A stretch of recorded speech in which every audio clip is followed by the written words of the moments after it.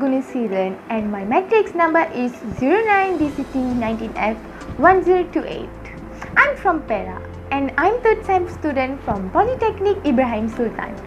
I'm taking animation course. Now I'm going to review about 2D animation which I took from the YouTube. The title of animation is Living Home. What is visual narrative?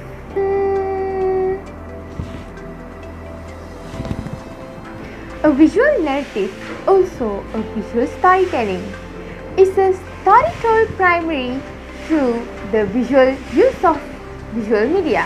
The story may be told using still photography, illustration or video and can be enhanced with graphic, music, voice and other audio. What I understood from the visual narrative. Visual narrative might include story from a point of view and images still or moving, glimpses on specific subject and appeal for transformation in attitudes and behaviors. The term visual narrative has been used to describe several genres of visual storytelling, from news and information, photojournalism, the photo essay, the documentary film, the entertainment, art, movies, television, comic books, the graphic novel. In short, any kind of story told visually is a visual narrative. Let's go through about the story of the animation. The first scene of the animation, they showed a parent with their son living in a house. While his father busy reading with his newspaper, his mother was busy with her house chores. But the son was waiting for his breakfast, which is normally his mom helps him to prepare and serve him the breakfast. After he is done with his breakfast, he was asked to go to work by his father. Firstly, he upset with the decision of his father. Then he agreed with him and he went to work. While he walking to the working place, the first scene came to an end.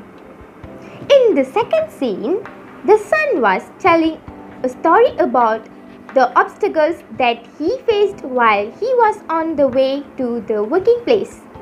By listening to the story of their son, they trusted him completely. The same thing happened for the third time where he was continuing each story daily to his parents. Unexpectedly and unfortunately, one day his mother passed away. After losing his mother, he was unable to do his own stuff by himself. Then he realized his mistake he has done before, where he has to depend on his mother daily. In the final scene, he became a responsible person and he has learned to do his chores by his own self. By looking at his improvement, his father gained hope on him that he will be able to conduct his work and responsibility after this. This was the story about that was displayed. From this, the moral value of the story that we can learn and instill is that we have to be a responsible person and we should be an independent person to carry out our daily lives.